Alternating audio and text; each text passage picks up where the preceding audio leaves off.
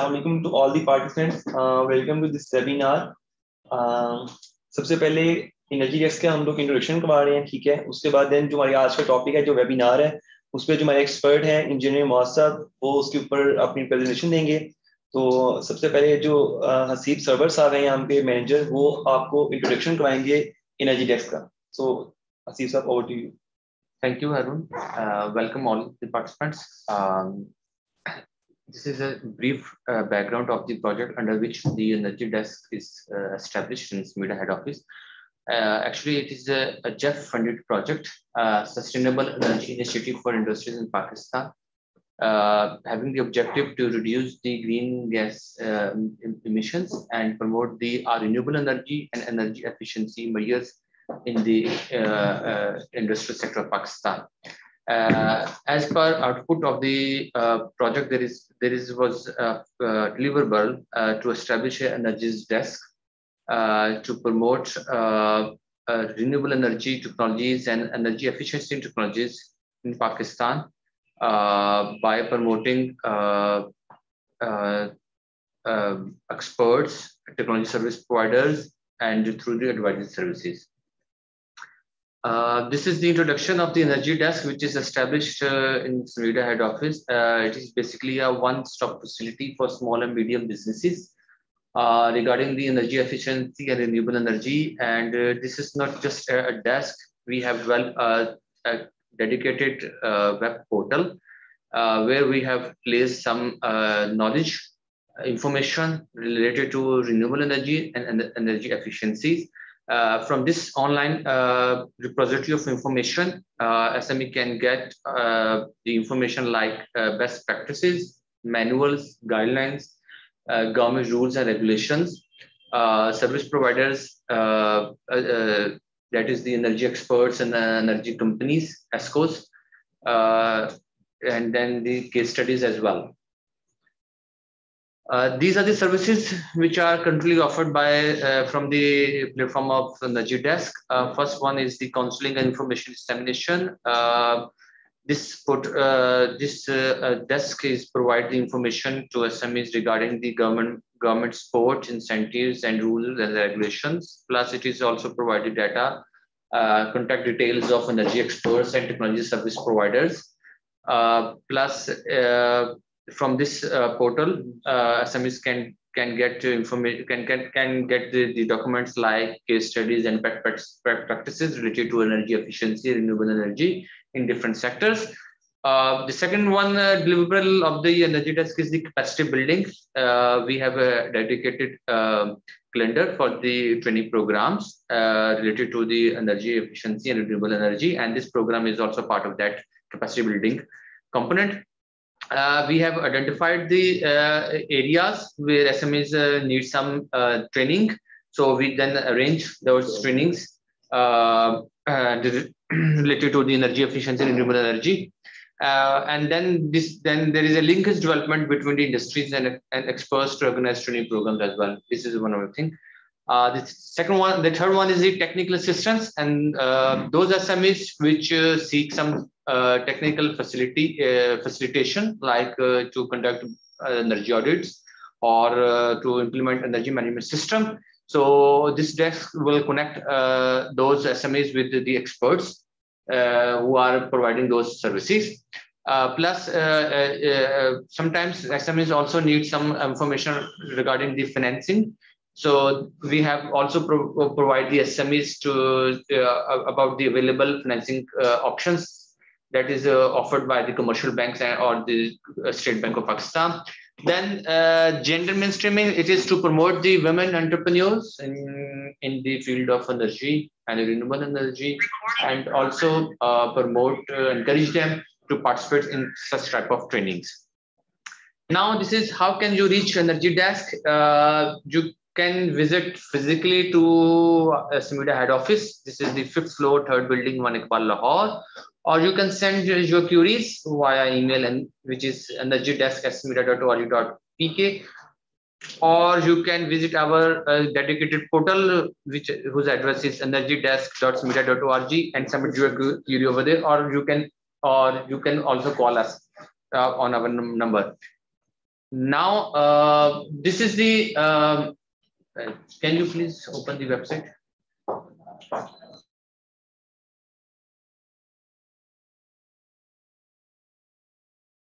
Show you the live portal, Energy Desk portal. This is the Energy Desk portal. You can see on the top menu we have trainings, downloads, energy experts, technical suppliers, query section. Now, if you open the download section, there are subsections: best practices manual, self-assessment tools, training materials includes all the presentations of the training program that have been conducted through this platform. Financing guidelines provides the information related to the financing requirements offered by different banks. Technical guidebooks having different topics. Then COVID SOPs. These are the download section. Then we have an energy experts section. Please click it. Drop down, please. Now you can see this is the energy experts details. We have enlisted more than 50 energy experts related to the in the field of energy efficiency. You can select, you can filter out from the top menu with respect to the field and city-wise. Next up. Display, please. This section is related to the those technology supplies details related to the renewable energy and energy efficiency. As you can see, there are more than 150 service providers, technology service providers, who are offering some like solar panels or batteries or inverters like that. You can contact them and get. Okay, next. Top menu, please. Query section. This we have got an online query system. Any person, any SME who have some question related to renewable energy efficiency can fill this form and send to us. Our in-house experts will reply to your queries within 2 working days. And contact us, please. And you can reach us from this detail. We are available. Our experts are available. There is a phone number as well. You can call and get advice from our in-house experts. And this is actually a very short brief description about what is Energy Desk and what we are offering right now. Thank you very much. Over to Harun.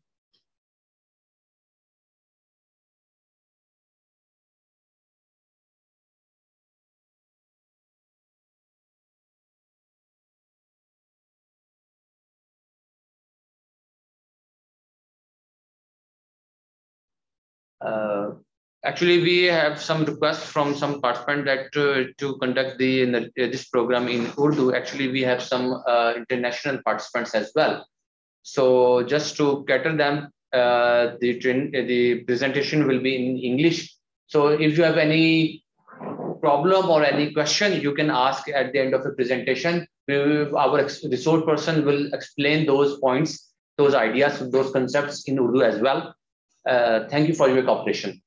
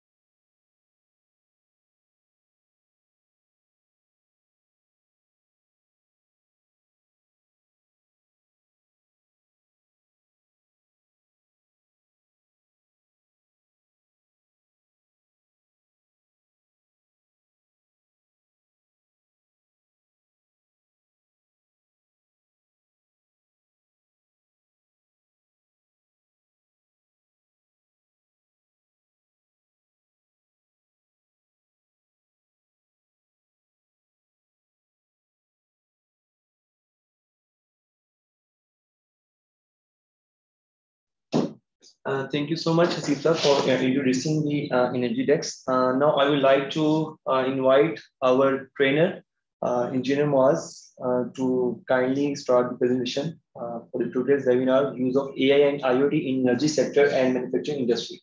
So over to you, Engineer Moaz. Thank you, Mr. Hasib and Mr. Harun. So the topic on the anvil today is the use of artificial intelligence and IoT, Internet of Things, in energy sector and the manufacturing industry. My name is Moaz Altaf, and here is my brief profile. I'm an energy auditor in Thailand, as well as I'm a PhD scholar at King Mongkut University in the field of energy technology.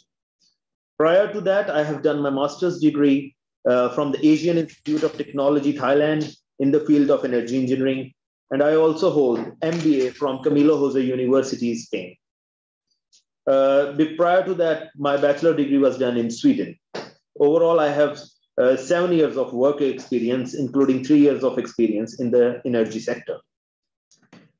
So in this presentation, I'm going to walk you through the different, from the very basis of the things to their applications. There will be 3 parts of the presentation. Part 1 includes the introduction of the things like artificial intelligence, machine learning, supervised learning, knowledge, unsupervised learning, artificial neural network, ANN, deep learning, hierarchical feature learning, deep enforcement learning, and how IoT works and its structure. Second part will be based on the applications for business for AI and IoT. So that will include AI for business, AI and IoT in the field of automotive manufacturing, AI IoT for driver's experience, AI-enabled driver's assistance, and then AI's application in the field of energy for low carbon development for smart grids, renewable energy project production forecasting, and that's something I'm doing that is somehow related to my PhD thesis also. Then AI and IoT for the waste management in smart cities, AI and IoT for cattle farming. Then those of you who are related to the field of energy, this is something very important, peer-to-peer electricity trading. And that will be done through the blockchain. So that will be discussed in today's presentation along with some of the case studies. So third part will be Industry 4.0 and Industrial Internet of Things before we will go to the conclusion and conclude the things. So what is AI? By definition, it means the theory and development of computer systems that are able to perform tasks that normally require human intelligence. Now, when we say human intelligence, what does it mean? So systems that think like humans, that include machine learning, automated reasoning, artificial consciousness, and knowledge representation, cognitive analytics. Systems that listen like humans, like speech recognition, systems that read like humans, visual recognition, and systems that act like humans, autonomous systems, cybermetrics. And the examples in our everyday life include self-driving cars, chatbot, AlphaGo, navigation systems, surveillance camera, and so on. So how to achieve AI? There are many branches of AI technologies, including fuzzy logic, machine learning, planning and scheduling, robotics and perception, expert system, multi-agent system, evolutionary computation. And what is machine learning? Well, machine learning is a subset of AI. And that is the difference that we need to consider. It is a subset of AI. And it's the study of algorithms and statistical models that computer systems use to progressively improve their performance on a certain task. So these mathematical models are based on a sample data known as training data in order to make predictions or decisions without being explicitly programmed to perform any task. So we have 2 types of machine learning. One is the supervised learning or semi-supervised learning. The other one is unsupervised learning. I'm going to talk in detail about the difference between supervised learning and unsupervised learning. In supervised learning, we have 2 more branches, classification and regression. The models are neural network, linear regression, SVM, which is support vector machine decision tree. And for unsupervised learning, we have clustering, feature learning, and outlier detection. And in these, we have models like Bayesian models, Markov model, ensemble method, nearest neighbor, Gaussian mixture, etc. And then what is the knowledge? So we have talked about like classification and regression, which is the part of supervised learning. While other three, clustering, feature learning, and outlier detection, they are part of unsupervised learning. So the purpose of the machine learning is to automatically or semi-automatically acquire knowledge by analyzing large amount of data. So things produce data, but then we have to organize it in a certain way to get information that makes sense. And that is called knowledge. And knowledge is generally defined as a quantitative description of the relationship within data. Now coming to the classification and regression association, which is part of supervised learning. This knowledge is obtained, it is a quantitative description of the functional relationship between multiple variables. Clustering, it's a knowledge that is obtained in a quantitative description of similarity between multiple data sets. Feature learning, it's a mathematical transformation from the initial feature space to new feature space with better mathematical properties. We are going to see some examples also. And then outlier detection. It's a knowledge that is obtained in a quantitative description of anomaly or abnormal data samples. Here we have the example from the supervised learning. So what is basically how it works? We actually have a sample data and then the label data, and we have to train something in between to get the acquired result. So we know the output beforehand, and we have to change the parameters. We have to keep training the data set until we get the required result. So for example, in this one, we have the car and function with adjustable parameters, and we have to determine the error function. So we keep adjusting these parameters until we actually get the error function. In unsupervised learning, however, we let the model work by itself. So it trains and evolves by itself and give the results naturally. We don't have the output before. Like I mentioned, it has clustering, outlier, anomaly detection, feature learning, density estimation, and latent variable model. For clustering, we group the data that is based on some similarity. So whatever is similar in the data, for example, age-wise, a group of persons having the same age or same gender, they will be grouped, and that's called clustering. Anomaly detection is the data that is detected through abnormal data samples. So, and then feature learning, I'm going to show you an example of that in a while. It's a mathematical transformation from the initial feature space to new feature space with some properties, mathematical properties.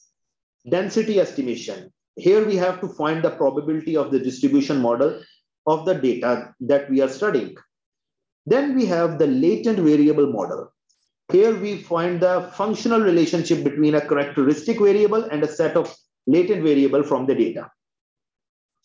So what have we achieved? We have here we have the historical milestone of the artificial neural network. I'm going to tell you about this one. In 1940s, they had the electronic brain, which took into consideration the adjustable weights and weights which were not learned.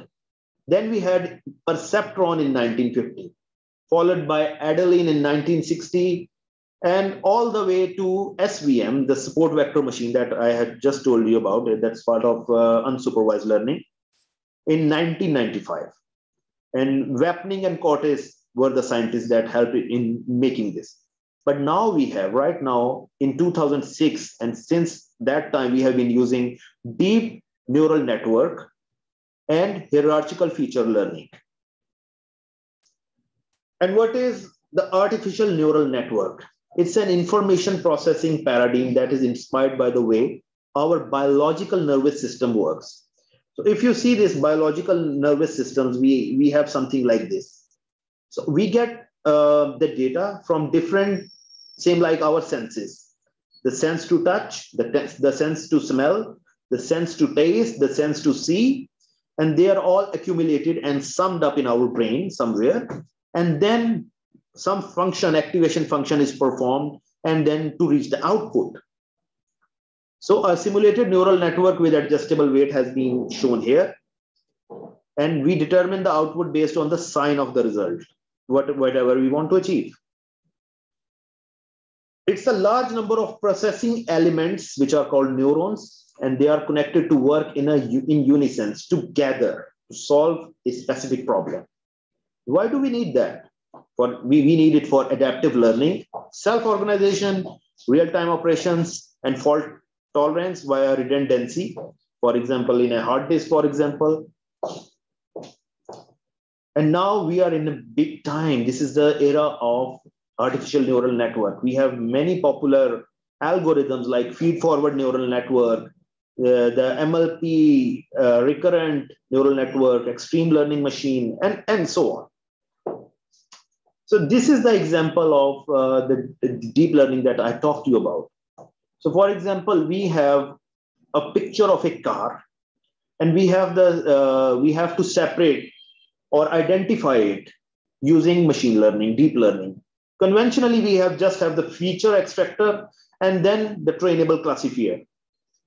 But now in unsupervised shallow feature extreme, we have added layers. I'm going to show you the example again, how it works, because to get the distinct result, to get a good result, we need to add more layers so we can identify things. And that is done through the deep learning. Here you have the example. So if you see the first picture, things are not, this is a picture of something, but it's not recognizable. It's low-level feature. Then we added some layers, mid-level feature, high-level feature, until we had the trainable classifier. And you see the final results, we can identify some objects, which is much better compared to the first one. In hierarchical features, we have deep learning extract multiple level feature through the mapping of multiple hidden layers. And the feature at later level are usually more abstract. And each level in deep learning network is a feature transformation. And how it works from image recognition or processing, from pixel to edge, to image material, to part, to the entire object. And that's where we reach our desired result. Same things happen in text processing. So like I told you about the text recognition.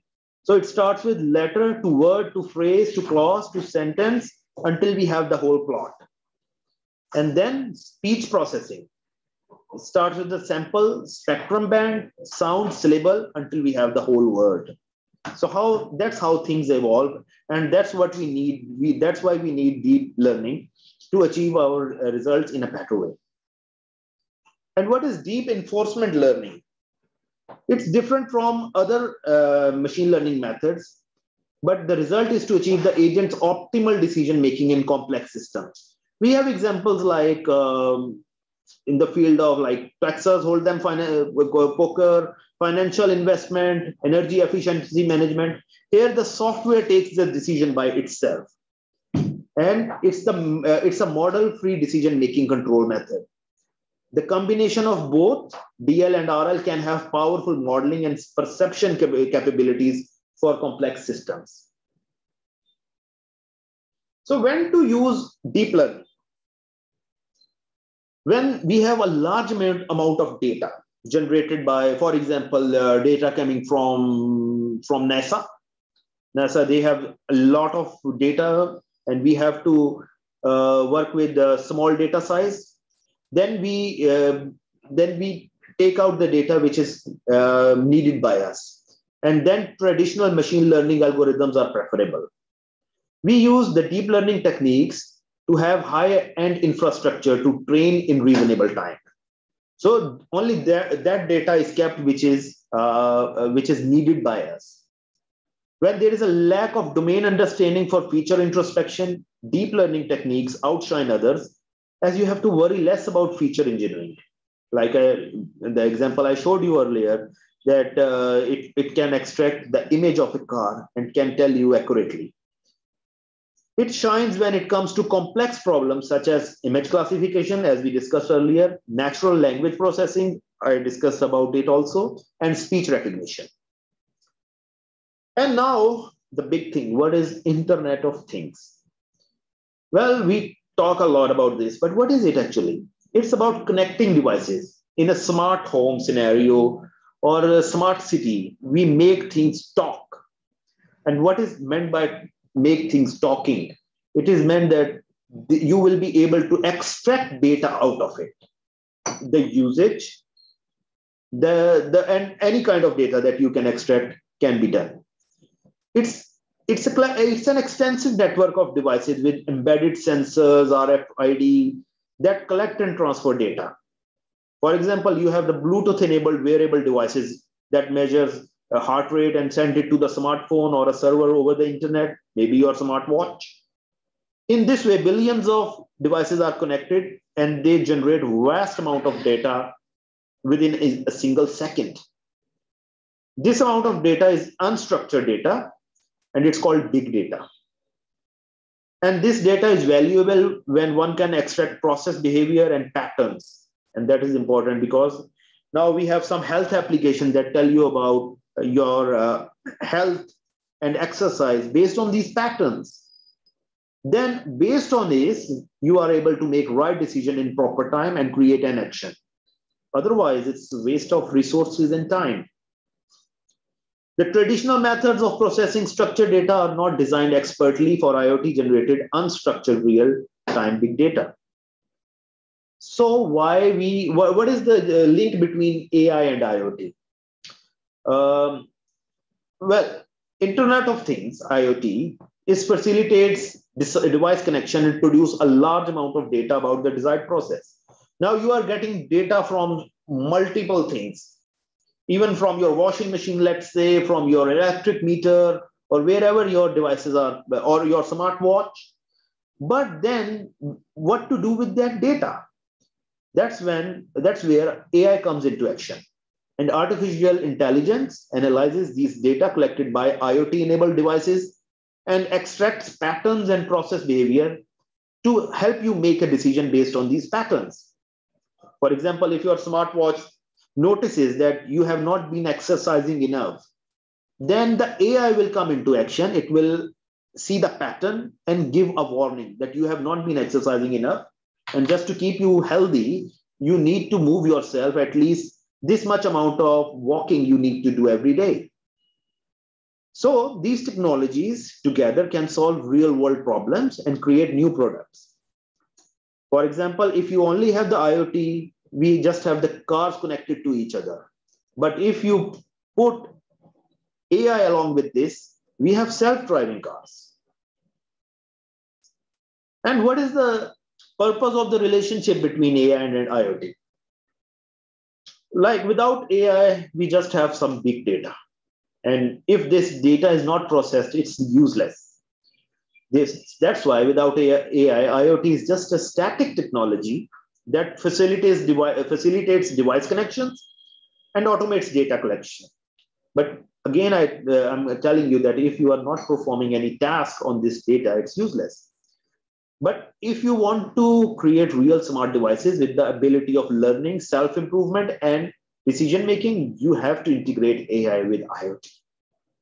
And if you do so, combining AI technology with IoT-enabled devices, you can improve preview solutions and create fantastic products. For example, you have voice-enabled Google Home that combines Google AI with IoT-enabled smart home devices. And people can control home appliances with their voices. And that's the technology. We are in this era already. But how IoT works? Well, we have different technologies. We have the radio frequency identity, RFID, to identify and track the data of things. It generates tags. Then we have sensors. It collects and processes the data to detect the changes in the physical status of the things.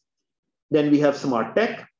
It enhances the power of the network by devolving processing capabilities to different parts of the network. And then nanotechnology, which is very smaller and smaller things, but they are on the embedded circuits and have the ability to connect and interact. Let's walk you through more into the structure of IoT. As IoT is a gigantic network consisting of network of devices and computers connected through a series of intermediate technologies, where we have technologies like RFIDs, wireless connections, sensors, and they may act as enablers of the connectivity. So we have RFIDs to tag things in real time for traceability and addressability. And then we have sensors to feel things, which act as a primary devices to collect data from the environment. Then we have nanotechnology, which is like miniaturization, small things, shrinking things. Now the size of your smartwatches, laptops, smartphones, it's reducing as the technology is evolving. Because of this, thanks to this nanotechnology that has provoked the ability of smaller things to interact and connect with the things or smart devices. Embedded intelligence in the embedded systems, they have the ability to think things through sensors, and they have performed network connection to the internet. It can make things realizing the intelligent control. This is the status of connectivity in today's world. Back in 2003, our world population was 6.3 billion, while our number of connected devices was just 500 million. So the ratio of each person to number of connected devices, that was just 0.08. And that kept on increasing in 2010. And in 2015, we have 25 billion connected devices for a population of 7.2 billion. So the ratio was 3.47. And back in 2020, we have 50 billion connected devices for the population of 7.6 billion. So what is permanent? Change is the only permanent thing in this world. So this is IoT as network of networks. You see that all of these things are connected. All of these fields are connected. Energy, transport, education, business. So there are some individual networks, then connected to the bigger hubs, to the government. I'm going to show you some examples in this slide. These networks are connected with added security, analytics, and management capabilities. And this will allow IoT to become even more powerful in what it can help people to achieve their desired results.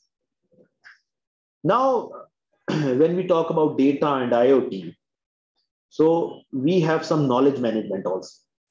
So you see the hierarchy, we start with the data, but data alone is meaningless. We organize this data into information to answer who, what, when, where questions. Then this information is transformed into knowledge to answer questions like how. And then this knowledge is transformed further into the understanding, to appreciation, why, until we have the wisdom, evaluated understanding. We have the desired result, the information that we want to extract, one line information from the big data. It's called wisdom. And based on that, we can take smarter decisions. So the more data that is created, the better results you have, the better understanding and wisdom you can achieve. And today I'm talking to the value of this wisdom. Through this, industries have been getting a lot of profit. So GE estimates on potential of just 1% of saving applied using IoT across global industries. So this is the result of just 1% of saving that was achieved due to this wisdom and due to this data that we collected. We have connected machine and data that can eliminate up to 150 billion US dollar or in waste across different industries. So you have aviation, where you can just by 1% of fuel saving, you can save around 30 billion US dollar within 15 years of time by just saving 1% of fuel saving. Same goes for the power industry. If you have the gas-fired generation, and by just doing the 1% of fuel saving, you can save 66 billion of the US dollars within 15 years. Same goes for healthcare, where you can save 63 billion.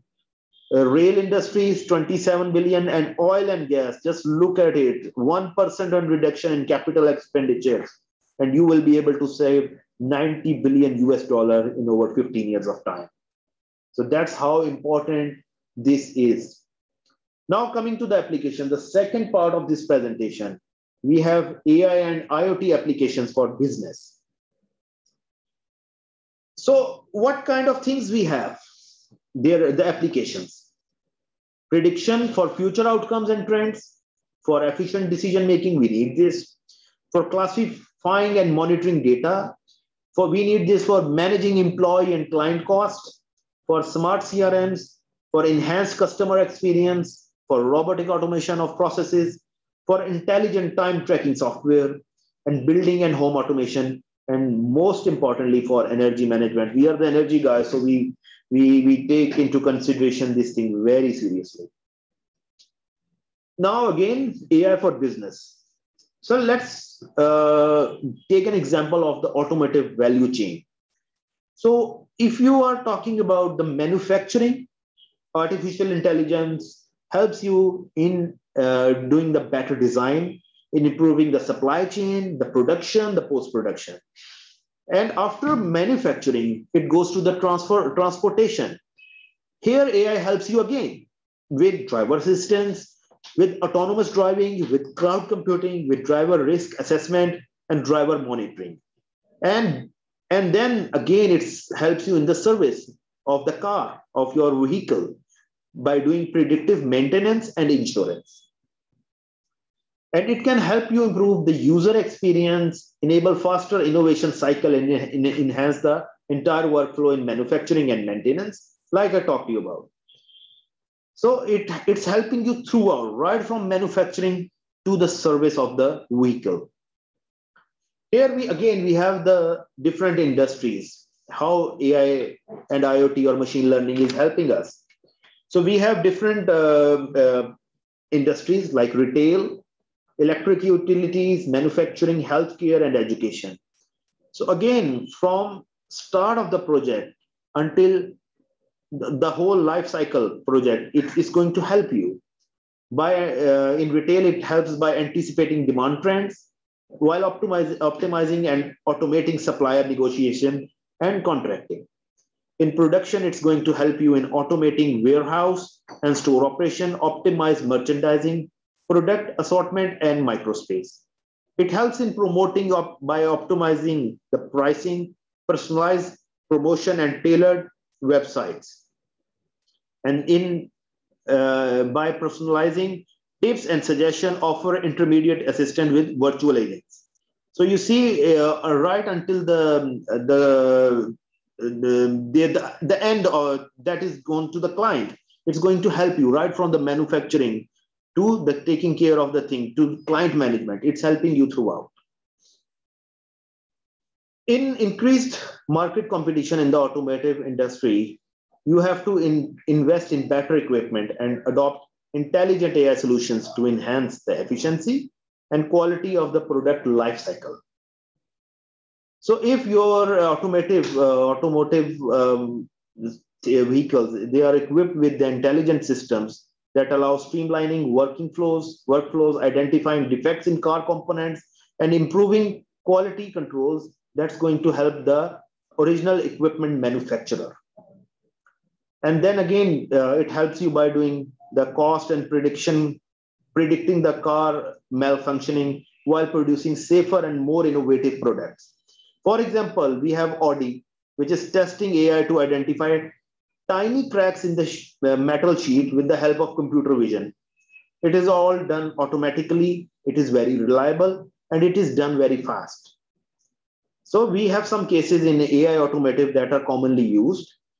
For example, computer vision for malfunction detection, as we talked about the case of Audi, enhanced quality control and decreased waste management processes, predictive maintenance to improve the efficiency of production equipment, and assistance with the creation of the products at the design stage and discovering algorithms to optimize the use of power units and build more efficient tools.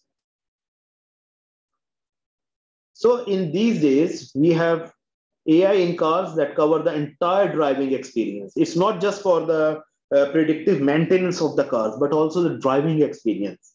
It helps in providing more efficient cars.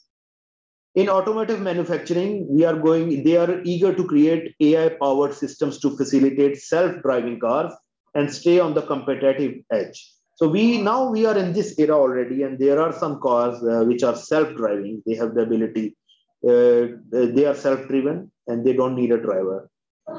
So these systems, when they are combined in a spectrum of AI-powered technologies like computer vision, natural language processing, and robotic process automation to develop vehicle that's going to ensure safe driving. There will not be any rash driving, drunk drivers, and they can operate without human intervention in the near future. Actually, there are some cars available which are self-driven in this era already. And with the evolving trend of car connectivities, vehicles can connect with each other, not only with each other, but also the central hub of the original equipment manufacturer, OEMs. And this will help to do the better understanding of the traffic patterns and drivers' behaviors and to prevent accidents. Like I mentioned, it helps in the driver assessment also. So if we have a vehicle driven by a driver, we can do the analysis of the driver's history of driving. And based on that, that's again data. And here AI can predict the potential issues following his absent-mindedness and even sense the driver's current mood based on the driving behaviors and can generate flags or warnings also. And this is something we can also apply on electric vehicles, which is driven by the batteries, operated by the batteries. So you can get the warning in time. And therefore, by utilizing monitoring system and intelligent cameras, AI can monitor drivers' vitals to warn him and take control of the vehicle in case of emergency. Here we have levels of vehicle automation. Previously we had no automation, where the driver performs all driving tasks. Then we have driver automation. Here some feature, driver control most of the things, but some feature may be included in the vehicle design that were based on the auto mode. Then came the partial automation until we have all the way through to full automation, where vehicle is capable of performing all driving functions under all conditions. We don't need a driver anymore, and we don't need a driver to take control of the vehicle. This is where we are now. So AI-enabled driver assistant is helping us to avoid accidents and for our safety basically. And these algorithms use sensors, AI-based algorithm use sensors to monitor blind spots, assist with steering and pedestrian detection, alert the driver according to the conditions, according to the pedestrian detections, and automatically react in case of dangerous situation. It can tell the driver if the vehicle, if he needs to adjust the seat, mirrors, and even temperature when one of the regular users get into the driver's seats. Again, there are some software for head position and an eye openness to detect drowsiness and wake up the driver, while gesture recognition has become a helpful way to manage infotainment while driving.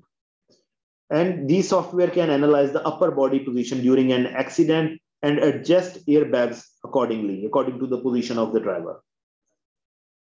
As I mentioned earlier, we are in the era of predictive maintenance. From now, things have improved from preventive maintenance to predictive maintenance.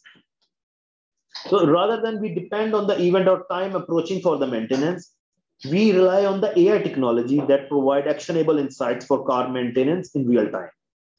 If we know the history of the car and driving pattern and all this data, then sensors and AI algorithms can offer a real-time alerting systems that enable condition-based maintenance requirement for the cars.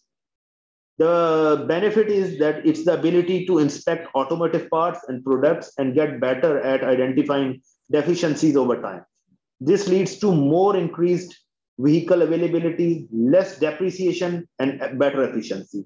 Especially when we talk about the electric vehicles, which is operated by batteries, this thing is very much needed, because if you get out of the juice, if your battery gets battery is discharged while you are on the go, so that's going to create a lot of problems. So AI is going to help you with everything. This system constantly learns to improve its analysis based on the feedback.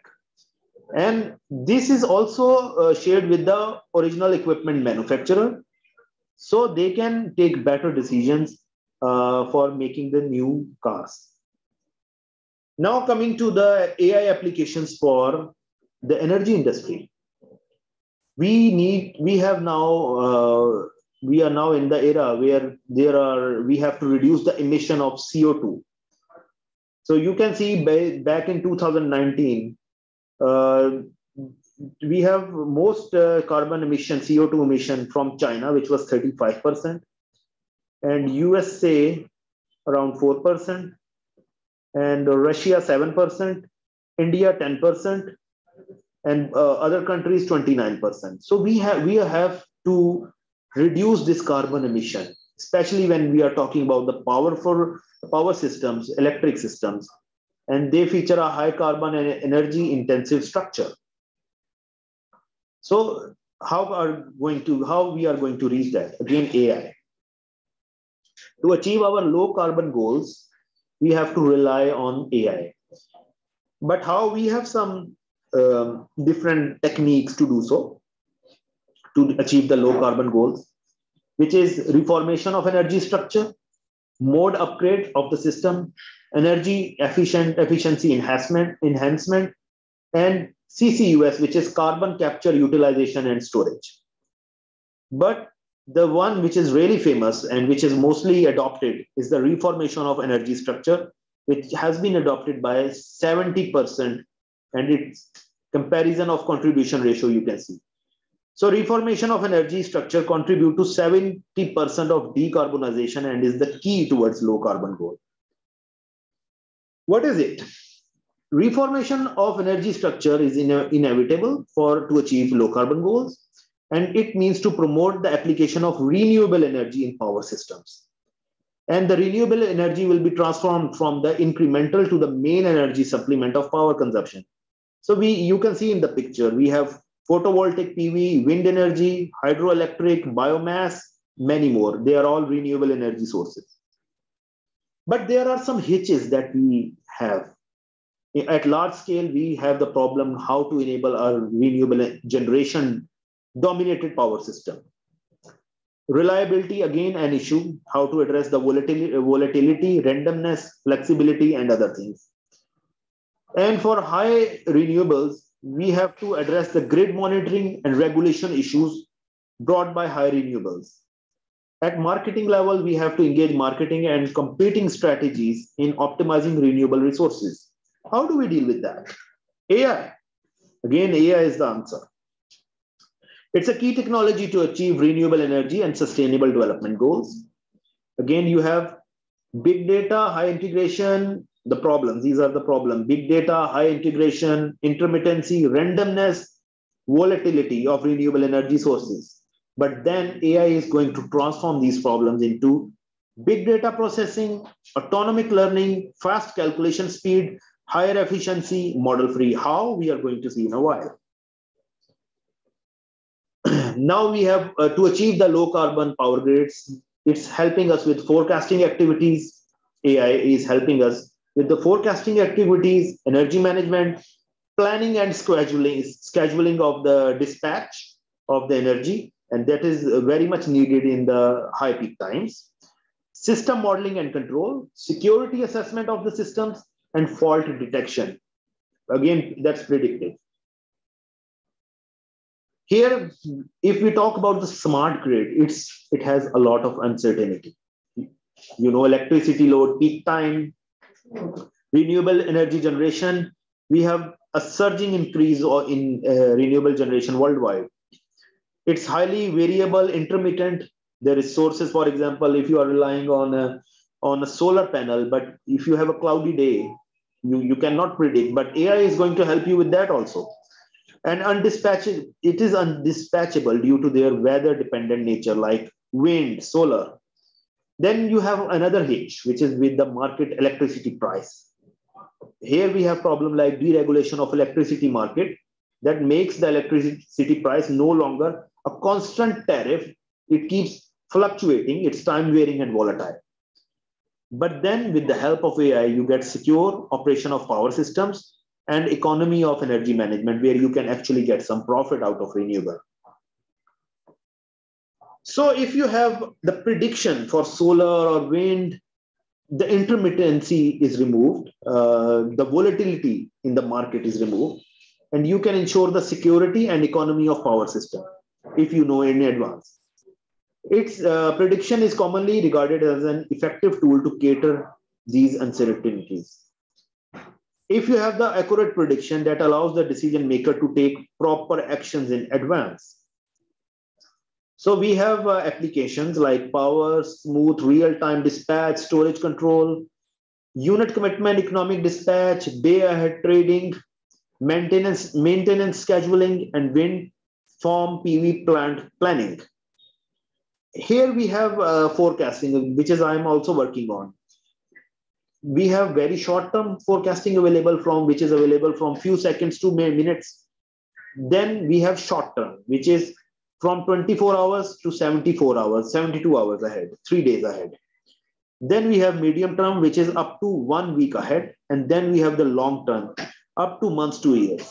However, for medium and long term, we have some uncertainties. There are some, when we do the forecasting, there may have some errors. So far, short term has been very successful, both with the market and with the forecasting. There are two approaches to do the forecasting: deterministic approach and probabilistic approach. In deterministic, we have only one possible future state, but we do not reflect on the uncertainty information. And then if we have poor prediction due to large errors, it may lead to incorrect decision that's going to affect the security of power system and economy of the market participants. So probabilistic interval forecasting, that's a better choice in this. Why? Because you have the uncertainty information. You take into account the uncertainty information, and it can inform about the potential risk, thus helping the decision makers to make more rational decisions. Now we are coming to the examples. This is the example of waste management in smart cities supported by the sensing as a service.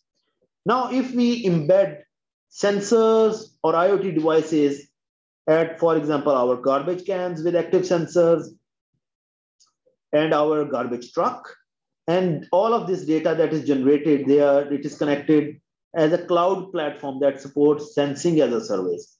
And then this data is shared with the health and safety authorities, manufacturing plants, recycling plants, and city councils. So this way you are able to do efficient waste management if this information is made available to you. And this is no joke. There are sensors in the cow also. These sensors are planted in the ears of the cattle. This allows farmers to monitor cow health and track their movements and making sure they are healthy, and they will supply plentiful milk and meat for the people to consume.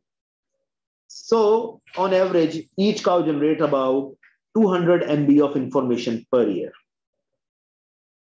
And not only that, we have some health apps and your personal scheduling apps. So they will help you to know more about yourself, where you are going, who you have interacted with. We have seen in the COVID times that some apps help you keep track of those people you have come into interaction with. So this helps you to maintain you safer, to keep you safer from those who were affected. Then we have the thought-controlled computing. So we have Neurosky smart sensors. It's a startup that can track your heart rate and other bodily metrics and can be embedded in the next generation of wearable devices like a headband or smartwatch. And again, a flagship product, MindWave, it's a headset that can log into your computer using just your thoughts. It can move a car by using just your thoughts. And then this is something very, very important that takes into account blockchain also, peer-to-peer electricity trading. Here we have small businesses and households. They are able to purchase 100% of their electricity from a dedicated provider. Here you can see they are connected peer-to-peer, and not only that, they are also connected with the grid. And the profit margin of provider is determined by the difference between their price of purchase from each organization and their price of sales to consumers. Sure. So that is called distributed generation or micro generation. What is it? Micro generation is the production of small volumes of electricity by individual household and small businesses using method such as solar panels. You can take into account the wind farms also. However, mostly it is done through solar panels. And uptake of micro generation has been steadily increasing globally. We are going to see very soon. And electricity generated by the household or business owner can only be used at the generation side or sold directly to the grid for a normal price. So you can earn money out of it. So micro generation electricity market, it's a concept which is based on peer-to-peer electricity trading. So it is based on blockchain, peer-to-peer trading. It's a big network connected peer-to-peer, and you can keep track of the transactions. It helps you, it enables the producer and consumers to trade electricity directly without a third party or taking a selling or direct. You can sell to your neighbor, for example, or buy from your neighbor, for example. You don't have to take into account the utility or the grid. Peer-to-peer trading is an electricity market that exists directly between micro generators. It is part of the sharing economy. And what is sharing economy? Like the Airbnb and share now cars and loans go from person to person. So here there is no third party involved. Rather, you are taking all of your profit for yourself. So what is the basics of peer-to-peer trading? Here, micro generators, for example, I have the solar panels installed on my rooftop. So I am using it for my own self. I am a consumer and I am also the producer. The combination of this, producer and consumer, give us a new term which is called prosumers. Now I have become a prosumer because I am generating my own electricity. I'm using my own electricity. Not only that, I'm selling it I'm the producer also. I'm selling it to other persons also. So using P2P, I'm able to market the unneeded energy if I have the extra energy, and that will help me to get extra income from that. So consumers using P2P see a far greater choice over their energy resource with the ability to pick up the exact source of the supply. And here we help supporting locally green energy projects. What are the advantages of prosumers and consumers? No middleman, no third party involved. So you keep all your profit. The transactions are transparent. The choice of supply, for example, trade solar energy to friends and family for free or at a discount. You can choose that. Or you choose to buy solar energy from a neighbor, local wind or solar farm. Choose to source as much energy as possible from a distributed rooftop solar system or home battery banks or even neighbors. And is it going to help the society? For sure. Since the prosumers are producing their own electricity, they are selling it, they are storing it in their battery technologies. This reduces the congestion on distribution lines and help improve the grid stability. So it's not that just two guys or some local neighborhood is getting benefit. It's the benefit for everyone. It's a win-win situation. P2P electricity trading is aided by the innovation in smart grid technology. Hence, P2P trading is promoting efforts. And we have the smart grid that use innovative products and services with intelligent monitoring, controlling communication, and self-healing technologies. So again, AI come into action along with the blockchain. So what are the advantages of energy networks? We have distributed generation. We are not relying on just power plants or the utilities. We have distributed storage.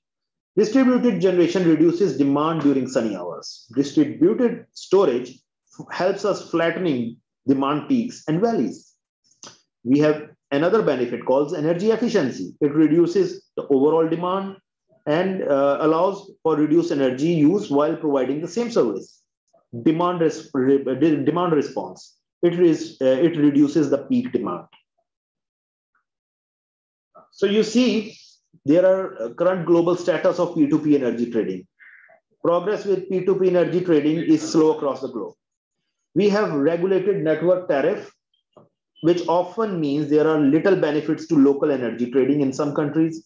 Regulation entirely prevents P2P energy, unfortunately. Well, globally, there is a still low uptake of installed controllable distributed energy resources, which makes it challenging to reach a critical mass to bring the technology into mainstream, especially in the third world countries, unfortunately. However, in some countries, and especially developed countries, we have these things, we can see these things in action in real. For example, in Australia, we have a company called Power Ledger. It's a company based in Perth, in Australia. It's based on blockchain and it works P2P energy exchange platform. So far, it has raised United States $26.5 million. And they have implemented successful trials of their technology. And they aim to create a power system that is long-lasting, low cost, zero carbon, and it allows consumers to take more control of their energy purchasing options. So how it works? The Power Ledger platform enables the interoperability, which means it can run on any device between diverse market pricing mechanism and units of electricity, which is in kilowatt hours, by way of pre-purchased tokens. So like in blockchain or cryptocurrency, you exchange tokens. But here in the case of Power Ledger, they have pegged the token with the local currency. For example, in the case of Pakistan, we can say one token will cost 1,000 rupees. And it can be traded on Power Ledger platform within defined trading groups that interface with the smart meters. These Power Ledger system tracks the generation and consumption of all trading participants and settles energy trades on predetermined terms in near real time. And again, this transaction can be traced very easily because it's based on blockchain. We have another similar project. It's called Project Community UK. It's called EDF Energy also. Here, the electricity is generated from a rooftop solar installation at a housing estate in London. So power will be used by the resident within this state only and stored in domestic batteries for trading. Consumer-facing apps is to be introduced, facilitating trading. In Power Ledger also, you can do the trading with the help of your computer. Same like you have the blockchain application for your cryptocurrency. And transaction, in this case also, will rely on blockchain technologies to keep track of the trade. The pilot project was launched back in 2019, and it ran for a period of 8-month trial. However, the UK regulations only permit customers to purchase electricity from a single party, intrinsically prohibiting peer-to-peer trading, unlike in Australia. Here, you are not allowed to do the peer-to-peer trading. However, the Energy Authority is considering making changes to the regulations. Another thing that we have in this regard is the battery energy storage in Sonnen, Germany. It's called the company is called Sonnen. They adopted a different approach for the German battery system maker. They are using the revolutionizing the electricity delivery model. This program relies on controlling energy from its customers to create a virtual power plant, which is an alternative to the grid. So we have the virtual power plant. So it takes into account energy sources independent electricity producers, and They collect all the energy before dispatching it, and they call it the virtual power plant. This concept combines all the benefit and opportunities associated with the distributed battery storage. For example, solar self-consumption, energy self-sufficiency, and P2. This project called Nemo Grid project is exploring the economic and technical impact of electricity trading via blockchain between households within a certain region. You know, that's still in the pilot phase, and they are experimenting it before implementing it on a larger scale. However, the project aims to provide insights into how flexible electricity prices and grid stability can best be combined at a local level. This was started in March 2018 and it's currently ongoing. Now we are on the third and final part of our presentation. It's called the Industry 4.0.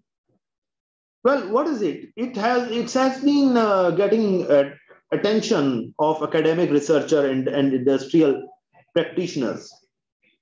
It helps to promote self-organized machine collaboration without human consciousness. And the information flow between material, sensor, machine, product, supply chain, demand chain would be able to be connected independently and autonomously in response to the environmental changes and operational strategies. Digitization and automation of the manufacturing environment create a value chain to enhance the reliability of the production system and react under uncertainties in manufacturing by the smart and real-time analytics. Hence, if we have the degradation of the machining, we can know in advance.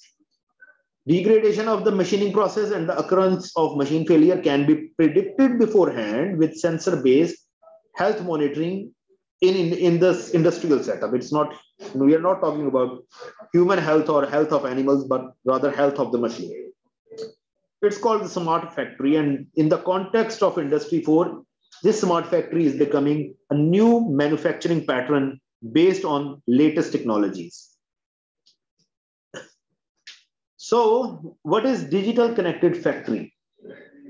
It's a machinery embedded with a lot of IoT system that can transfer information related to operation between the people, such as the original equipment manufacturers and field engineers. Now, it's very important if original equipment manufacturer know the performance of their devices, even in the manufacturing plants, they can take smarter decisions. They will know what to improve and how to improve based on this information. And this way, process automation and optimization is made advantageous by enabling operation managers and factory heads to remotely manage the factory unit. So they don't have to be there all the time. Rather, they can just sit back, relax, even at their home, and just monitor this data and information through AI, and they can take smarter decisions. That's where AI is helping you. So if a unit or factory, if it is digitally connected, helps in establishing a better line of command and also helps to identify areas with key results and areas that might have potential problem for the managers. It helps in production of flow monitoring, inventory management, quality control, and plant safety. So we have an example of the industrial IoT application in packaging optimization.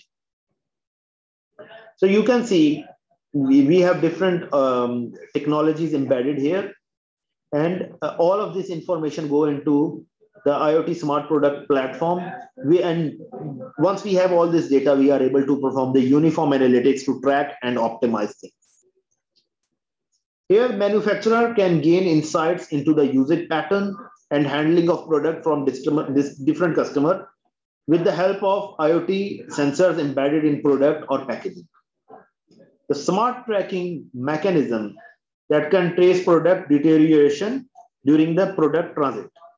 So if you are transiting or transmitting the product from one place to another, you can know which kind of weather or condition of road or other environment deteriorated your product or packaging. So if you know all of this information, the next time you can make improvements. if you have this insight, you can re-engineer product and the packaging for delivering better performance in both cost of packaging and customers' experience. Another example of industrial IoT, which is called IIoT, is in the field of logistics and supply chain. Again, you can see that we have all this data going into the cloud, and there we call it the smart data. It provides access to real-time supply chain information by tracking material in transit, products, and equipment as they move through the supply chain. And through effective reporting, manufacturers, they are able to collect and feed the delivery information into systems like ERP, enterprise resource, or PLM. If the plants gets to connect to the suppliers, all of the connected parties in the supply chain can trace interdependencies and manufacturing cycle times and material flow. So if you have all the information, you are going to reduce the inventory cost and improve your supply chain. This data is going to help manufacturers to reduce inventory, predict potential issues, and also reduces capital requirements, which is going to save a lot of waste, and it will result into lean production of the things. So the conclusion. Today's presentation covered the different manufacturing applications of AI, IoT, blockchain, IIoT, Industry 4.0, and their applications and the technologies that they are using. Today's presentation encompassed the basics of these technologies, the devices involved, and their application in different industries and sectors. We also covered the concept of Industry 4.0. This concept will help SMEs to understand the use of technologies and the business advantages these technologies have to offer. However, it's going to help the SMEs, CEOs, to understand the things. If this thing happen, it will help in the wider adoptability of such devices and technologies in various sectors and industries. So that concludes our presentation for today. Thank you so much for your time. And if you guys have any question, please let me know. Thank you.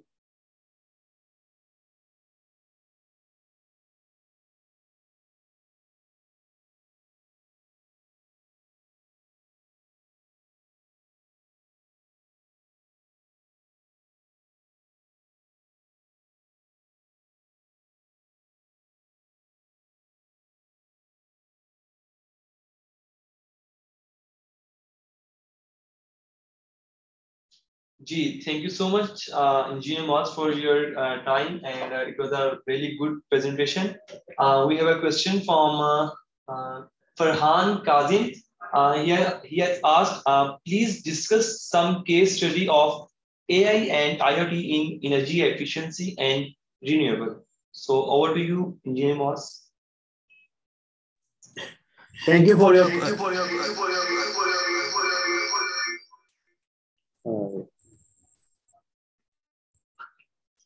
Thank you for your question, Mr. Farhan. It's a good question. However, I was aware of that. And if you look into the slides, we have discussed about the role of AI and IoT for renewable energy in very detail. Not only that, we have also discussed the peer-to-peer trading and the use of blockchain. And when I discussed about the low carbon goals, we discussed everything about the role of AI and IoT in electricity trading, in electricity generation, forecasting of the renewable energy technologies, and how to remove volatility, intermittency. So we have discussed all this. So if you have anything particular to know, you can ask. Thank you so much.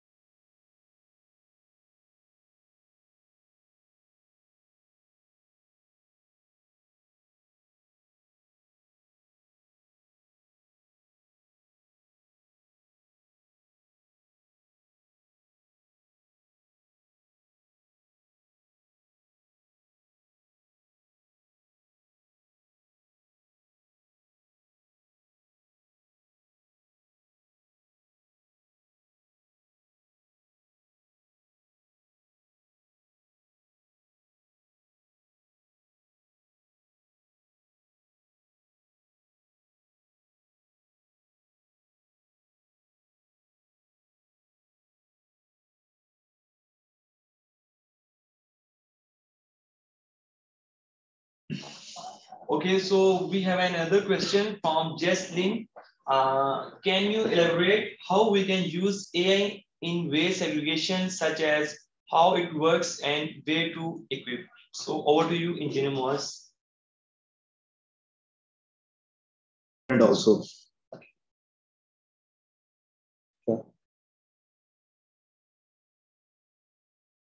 So thanks for the question, Jesslyn. Yeah, this is very important question. How we are going to use AI and IoT for waste segregation. So if you remember, I showed in the slides that we are going to install sensors, IoT devices in our waste garbage cans, and also the truck for real-time tracing, and that information will be connected with the central hub or the authorities that are dealing with it. So that starts with the consumer's behavior. This is very important because when I was living in Sweden, I noticed that there were cameras installed. So if you are not segregating your waste accurately, for example, if you are if you are mixing things together and throwing it, you will be penalized. And how will they find out who is the culprit? Of course, with the help of camera, which is also one of the IoT devices. So starting with that, we have the garbage sensors. So, for time tracking, for sensors, for weather, for everything.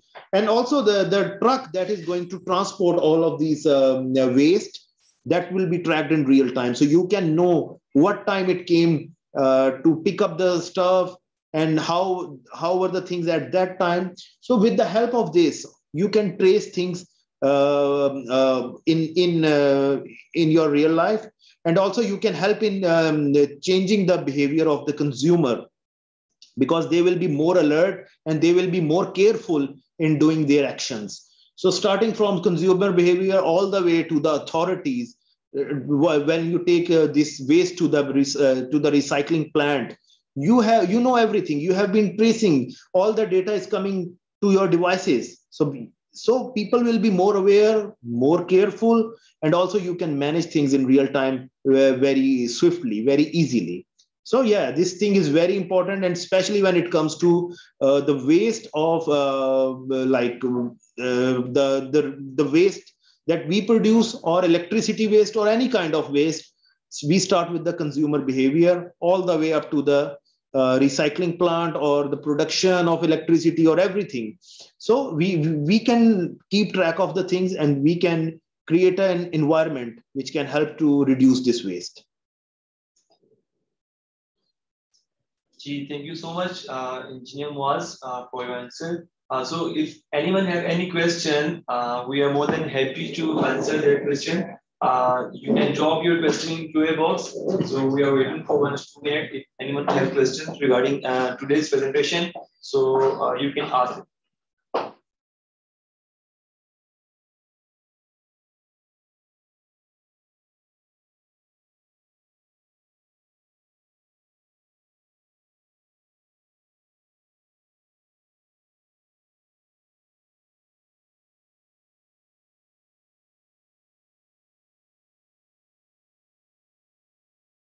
Okay, so thank you so much. I think so. We don't have any further questions. So let me talk in Urdu. अगर किसी का भी उर्दू में भी question है तो वो पूछ सकते हैं. जो हमारे ट्रेनर है आज के इंजीनियर मोहम्मद साहब, वो उसका जो आंसर है वो उर्दू में दे देंगे, बिकॉज क्योंकि हमारे पास जो इंटरनेशनल अटेंडीज थे, जिस वजह से हमें जो मीडियम ऑफ प्रेजेंटेशन है वो इंग्लिश रखना पड़ा. तो अगर किसी का भी क्वेश्चन है तो फील फ्री टू आस्क, उसको हम रिस्पॉन्ड कर देंगे. Thank you.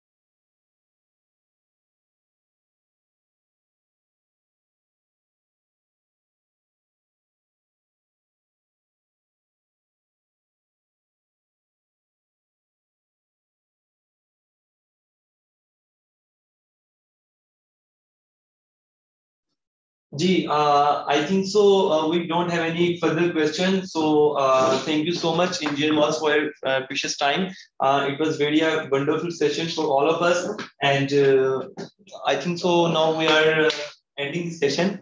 Thank you so much to all of you for participating in this event. Thank you so much. Inshallah, see you next time. Allah Hafiz.